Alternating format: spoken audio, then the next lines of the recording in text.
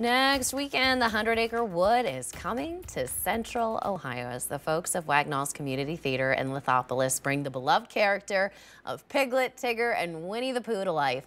Photojournalist Brom Folk gives us a look inside of the rehearsal for the house at Pooh Corner.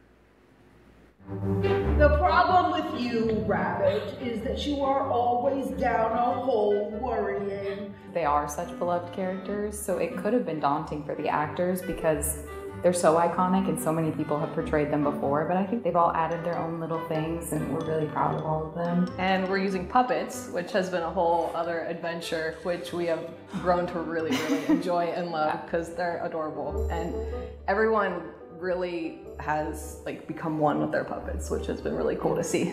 The more it snows, the more it goes, the more it goes. As a kid, I kind of related to Pooh in a way. And so playing as the character honestly feels like, coming full circle. This doesn't feel like a prop, it feels like an extension of me. Robbie, who plays Winnie the Pooh, his audition was immediate. He had the voice down. At first, I did try to imitate the voice of Jim Cummings, who was the original voice of Winnie the Pooh. But honestly, I started to do my own thing after a while. They say it's definite. What does it's definite mean? Trinity, Piglet, is a standout. She's fantastic with her puppet. You don't even look at Trinity, you only look at Piglet. It's crazy. Tyler, who's Tigger, we're so proud of him. He's been fantastic. Don't forget, Owl is very wise. Tigger's a wiser. They all fit so well. Yeah. We sat back 2 weeks after we cast and we were like, they are their characters. Yeah. We did a good job. So. What friend? Baxton.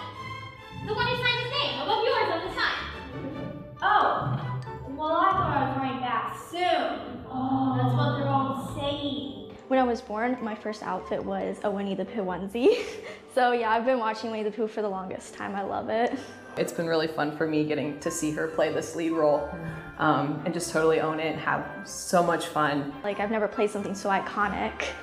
And I just love Christopher Robin. He's just so cute and he has all the animal friends. It's so much fun. It was also cool to see how she was very timid with the puppets, the first few rehearsals. And now she's they are her friends. Yeah.